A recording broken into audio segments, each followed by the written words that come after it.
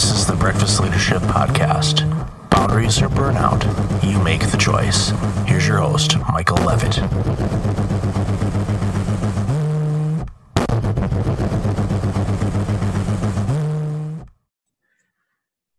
Welcome to the Breakfast Leadership Podcast. It's Michael here, and I have a very special guest with me today, Marie Elizabeth Molly. How are you today, Marie Elizabeth? I'm doing well, thanks. I'm happy to be here with you. Happy that you are here. We met at the New Media Summit back in February 2019, and one of the things, just to let people know, I was one of the podcast hosts that, received pitches from 150 people, and there were a ton of awesome individuals in that group, including yourself, and that all have this incredible story, and the work that you do is impacting a ton of people's lives. And one of the key things that you focus on in the people that you serve and help is talking about relationships and how they impact, or how they're impacted, I should say, with the work that we do. So tell us a little bit about you and how you got into this work, and some of the things that you're seeing your clients struggle with. Well, we teach what we most need to learn, right? So I've been someone who long prioritized work and my clients over my relationships. And it took, now being in my 50s and being in a relationship that's really the healthiest and best and most fulfilling I've ever had, when I noticed that similar pattern starting to creep in, where I was taking clients late in the day, or I was continuing to work on stuff after dinner, or, as an entrepreneur, it's so easy, and I work at home, so it's way too easy to let work bleed into home life. It's very hard to find a separation and create a separation. And so when I noticed that pattern starting to happen, I really took responsibility and, worked with my partner to find a way to have our relationship be as important and as prioritized as the work that I'm doing in the world. And so this is what I end up helping other people with quite a bit. Sometimes it's the reverse thing. They have a good relationship, but something is off in how they're relating to their work. And what I find is that the skills that we are naturally strong in one arena can be transferred or fed over to the other arena and help us there too. And a lot of times we just haven't thought of it that way, that there's way more connection with how we are at home to how we are at work than we consciously realize. And so I help people make that conscious and be more deliberate. And that's crucial. And one of the things that I hammer home with people when I'm helping people recover from burnout or prevent it is oftentimes we're trying to be two different people. We're trying to be, somebody, a boss or an employee at work, and then their home life is different. And sometimes if we're going out with friends, we're different there. And it just gets confusing. It's like, who are we? And we need to harmonize all of that, because we are one being. And yes, we're doing different tasks and activities, but at the core of our being is we need to be who we are, and harmonize those things in a work and life situation. When I hear work-life balance, I don't believe of balance. It's like trying to balance an egg. It's like I'm with you. Totally. I don't use that word either. It's a harmony type of thing. It is a harmony and an integration. It's because there are times where maybe you're in the middle of a launch and you are going to be pushing harder at work. And so it's not about balance, but it's about really integrating yourself into the fabric of all that you're doing. I love that you highlighted that, because a lot of what I do with people is really help them connect into the truth of who they are and what they actually want, which is often different than what they were taught to want, what the culture says we should want, what perhaps our religion or our educational system says we should want. And so I help people figure out what the authentic thing is, and then do that thing in all the areas. And then you get so much happier and more fulfilled because you're actually being yourself.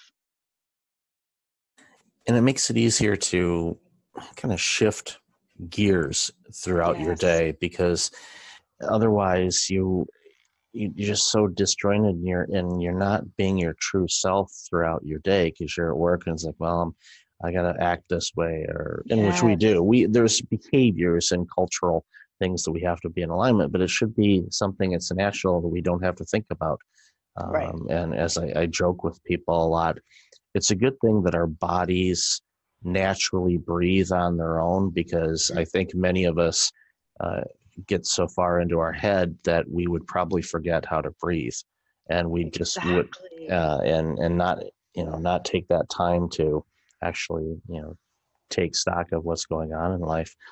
One of the things we talked about in the pre-show as well is, when you're doing the type of work that you do, and you're working with a lot of people and they're dealing with all kinds of different challenges, and you have all of these things coming at you, you face a dilemma. And as we talked about, we're kind of both on the same boat on this, where there's just so much going on for us that we have this dilemma of almost work overload for us, and the difficulty of trying to discern, okay, what do we need to be focusing on, what do we need to work on now, what do we need to take a break from, or what do we need to say no to. And we both talk about that in the work that we do, on having that permission to say no, to make sure that our relationships and our lives are well in tune and better harmonized. But even for us, we run into those situations. So, talk a little bit about that. Yeah, that's really up for me right now. I not only do I love my work, but I also have other passions that I love, like underwater photography and writing and spending time with my man. So I recently realized this summer, we've been in a long remodel of a home that's on the other side of the country. And so we're going back and forth to check on it. We thought we would move back in June. It's been delayed again. And so with that, on top of all the wonderful things that I love to do, I realized at the end of July, I had scheduled way too many things, or into August, and some of it's vacation and some of it's business related. And I realized I just had to cancel something. I really wanted to do it. It's a community I love. It's a conference that I really wanted to be attending, and it's just too much. And in the conversation with my partner, what we decided to do for the time being, which I think is a great way to, if you're not good at saying no, which I am not always good at because I love everything I do. And so I tend to think, yes, it's a great idea to go diving right after we do this retreat or whatever it is. And then I realized that was too much, right? But so what we've decided to do is hold a quote unquote business meeting between ourselves once a week. We're going to start with once a week, where we look over the schedule, especially our travel schedule, and honestly evaluate every single thing. Do we want to do this? If I've scheduled something for business, is that still aligned? Is that something I should maybe cancel to make more room for us, etc.? So I'm a firm believer in enrolling people to help you if you're not good at a certain thing, and saying no isn't my strength. I mean, it's my strength in certain places, but when it's talking about all the things that I love to do, I'm less good at it because I want to do it all. And so I'm having to learn how to prioritize, and I'm enrolling him and helping me to learn how to prioritize, because he's got a clearer eye in some ways than I do on my schedule. So he'll ask me questions like, really, are you sure you only want 1 day turnaround between this and that? Maybe you want to build in some extra time. Is that a spot where you need to take a day off, or you need to maybe fly a day later, et cetera, et cetera. So that's one way that you could have your relationship and your work be more integrated is actually invite your partner into helping you schedule yourself. If you're an entrepreneur and you tend to have overload, maybe your partner has a better eye than you do, or would ask the right questions that would help you remember that you want to have downtime and you want to spend time with them or your kids if you have kids, or whatever the scenario is. Well, that's absolutely precious information and advice, because they will see things that you won't. And I'm in a similar situation where my partner, she's a whole lot better at scheduling than I am, and she can see things that I often can't. And even in places where I've had to do scheduling of shifts for people that work in an organization that I was helping out, I would I would have her. It's like, here, can you do this? Because I'll have 10 people at one shift and nobody at another. And Hmm. even if you color code it and you could see gaps, it's like that's a skill set that I am very, very weak in, and I acknowledge that. And I could spend time to try to make it better, or I could say, you know what, I'm going to delegate that off to somebody else that does Yeah, it. But yes, absolutely. but saying no and having the permission to do that makes sense. And even like with me, with the podcast shows and all of that, I look at my schedule, and oftentimes I'll because I automate a lot of the scheduling, and there was one tool that I Hmm. was using for a little bit that was double booking, which obviously doesn't work. So I Oh had no. so I had to had to fire that scheduler and go back to something that I was using before. But you shuffle it around, and you got to give yourself enough time to do those things, and it's something that I enjoy, but also not overload your day where you're interviewing 30 people in a day. Yes. Oh, oh, only Chris Burns can do that. Yeah, and he's a marathon, and if definitely look him up, people, because he does some great work. And yeah, he does those marathon sessions. I'm like, how in the world can you do that? But Well, no. I want to speak to that for a second, because I think the important thing, it comes back to knowing yourself. And it comes back to what you said earlier in the call, like being yourself everywhere. And so if you know that your your best number of interviews in a day is 5 or something like that, then you block that off. Like, you only allow 5 people to book. But if you know that you do best doing 30 in a day and just banging it out once a month kind of thing, then you schedule it that way. But the important piece is the self-knowledge, and to trust your own wiring and honor it. We'll be back to the show in a moment, but first I want to let you know today's show is brought to you by our wonderful sponsor, Cloud HQ. With Cloud HQ, you get access to over 20,000 influencers that have been curated by brands just like yours. If you're a brand, you know how difficult it is to find and connect with the influencers that your audience already knows and trusts. That's why I suggest you get Cloud HQ. When you sign up today, you get access to over 20,000 influencers on Instagram. You can see loads of data about their profile and engagement rates before you reach out, and you have direct access to their contact information, so you can reach out to them on or off the platform. When you reach out to them on the platform, they offer automation tools, so you can reach out to a bunch of those influencers at one time. This will save you a lot of time, and I guarantee it'll pay for itself in the first year. For Breakfast Leadership listeners, I'm offering a special discount. Normally, an enterprise subscription would go for over $1,500 a year.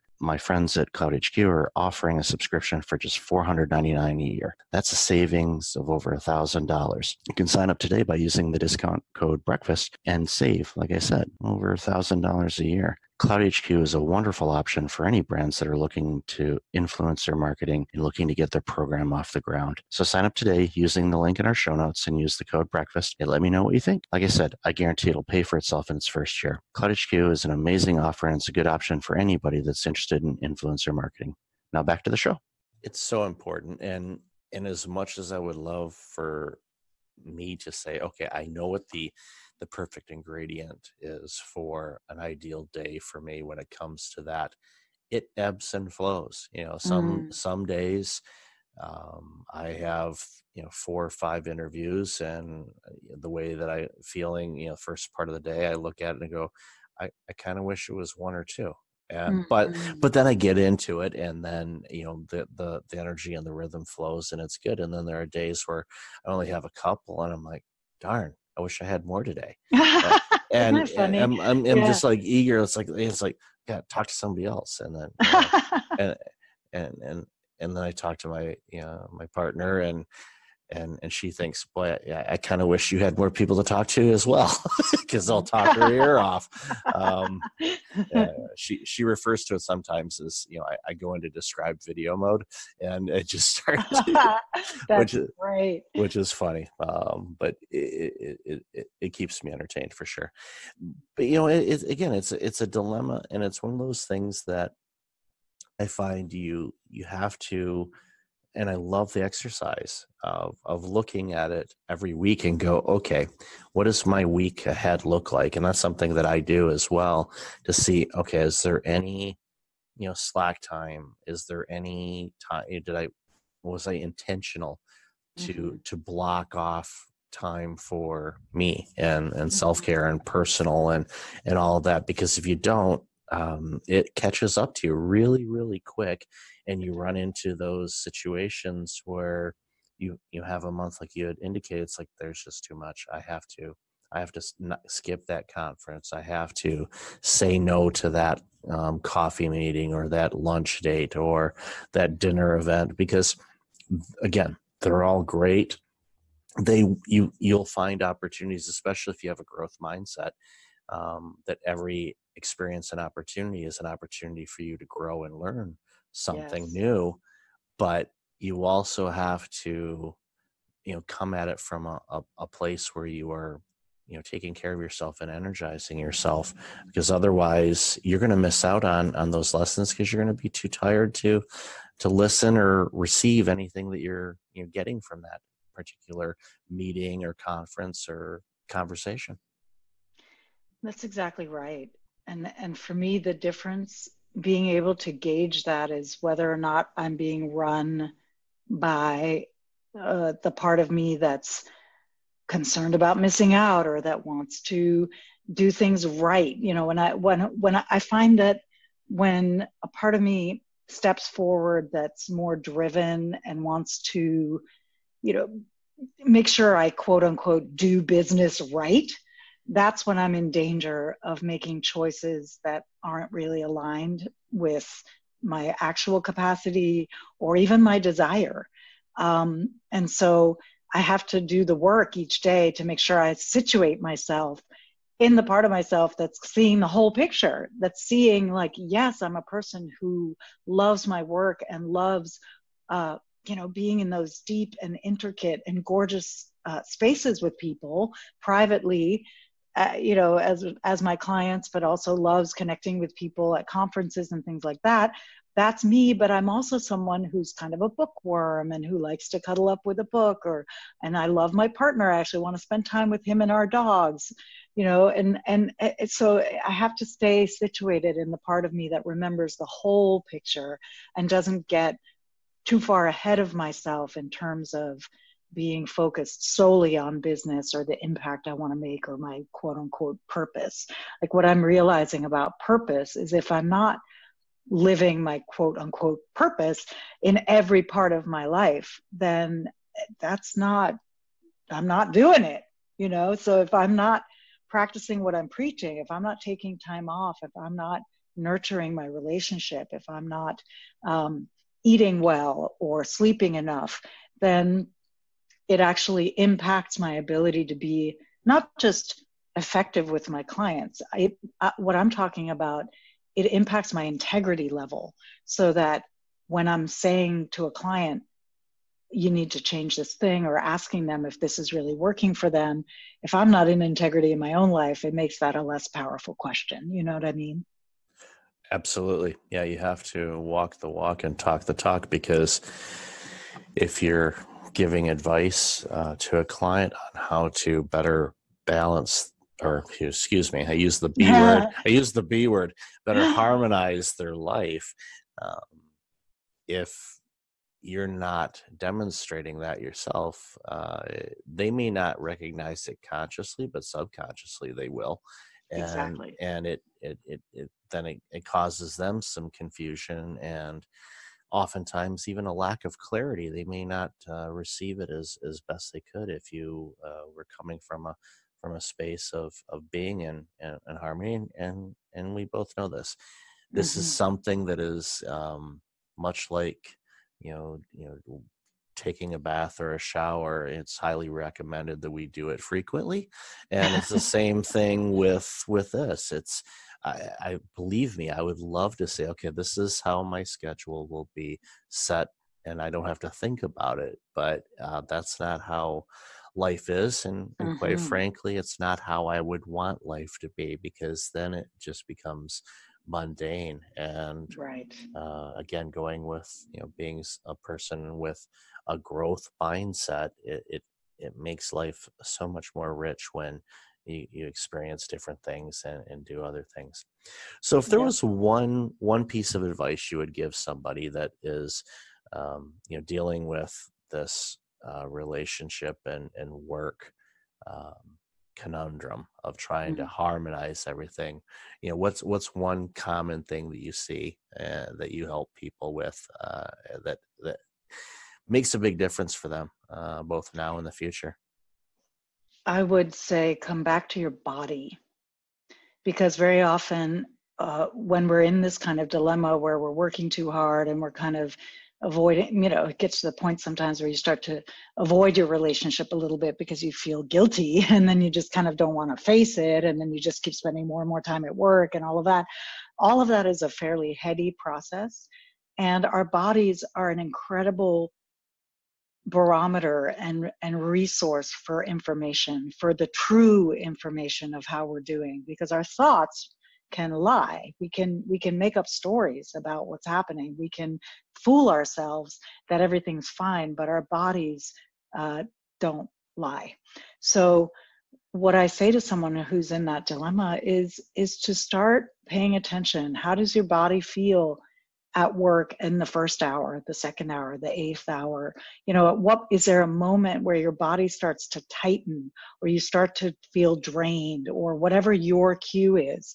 I teach people to really learn to listen to what their own cues are for when they need to stop a certain activity, stand up and take a break. Um, and the same thing at home. Notice in your body, when do you feel relaxed and open and smooth in your body, and when do you feel tight and restricted, and what is that telling you about your situation?